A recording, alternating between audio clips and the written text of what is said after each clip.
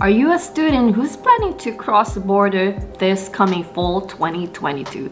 If you are, please do watch this video until the end because I have an important information that I want to share with you. And this is about the study permit conditions that you should know by now. Hi, it's me again, Coach MC. You're watching SB Planner Study Leave Explore Canada, appearing for another Friday video here in Cebu, Philippines. I'm here shooting a video for you to help you guide you through your process towards your Canadian dream. So if you're with me, make sure that you smash the like button. So this information I'm about to share with you guys, it's very important. So I want you to watch it until the end.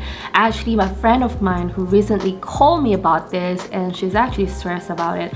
But okay, let's get right to it. I notice most students are confused between the student visa and the student permit. I think most students thought that the student visa on their passport is the document that will allow them to study and work. Actually, the visa will only allow you to fly to Canada. You will be getting another document from the Canadian border, and that is your student permit. And that document, I want you to pay attention. Once you're at the border and they issued already the study permit document, I want you to double check the information. Your name, your birth date, the school, the DLI number, and most importantly, the condition. So now, here's where my friend got a problem. Because she's been working now since I think almost few months already. She's been working as a student 20 hours, but then suddenly she found out that her study permit document does not state that she can work off and on campus. Now the problem is we're not sure if that's actually a problem because as per IRCC, you can't work off campus without a work permit of any of the situations apply to you. It says that your study permit says you authorized to work off campus while you study. Basically, you're not allowed to work if that says on your study permit. But with my friend, it doesn't state anything. When I look at my study permit, it says you can work off and on campus. My sister got the same condition. She can work on and off campus. So basically, just to avoid confusion, make sure that when you cross the border, if your permit does not include on and off campus condition, if it does not include that statement, ask the visa officer. Ask if I'm allowed to work. Why is it not on my study permit?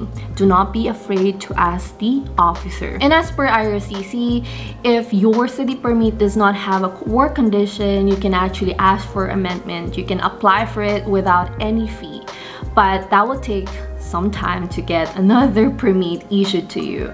So just do it at the border just to make sure that you don't have to go through this hassle again. And another study permit conditions that I noticed as well is that you're not allowed to work in a healthcare industry. So basically, if you did not take a medical examination, basically you're not allowed to work in a healthcare industry. But what if you change your program to, let's say, personal support worker, then now you have to ask for amendment again. So basically, if you want to work as a caregiver or licensed practical nurse, you have to go through the medical. And that will allow them to amend the condition as well. Another condition is for your spouse. Let's say your spouse wanted to work outside the province. Let's say you initially planned to work in British Columbia, however you wanted to move to Nova Scotia. Then double check again your permit. And if that allows you to work outside the province, you can do that. But if not, maybe you want to apply for amendment. So double check with IRCC before working outside the province, especially if you have a condition written on your permit. Also, before leaving the Canadian border, make sure that you have your work permit with you.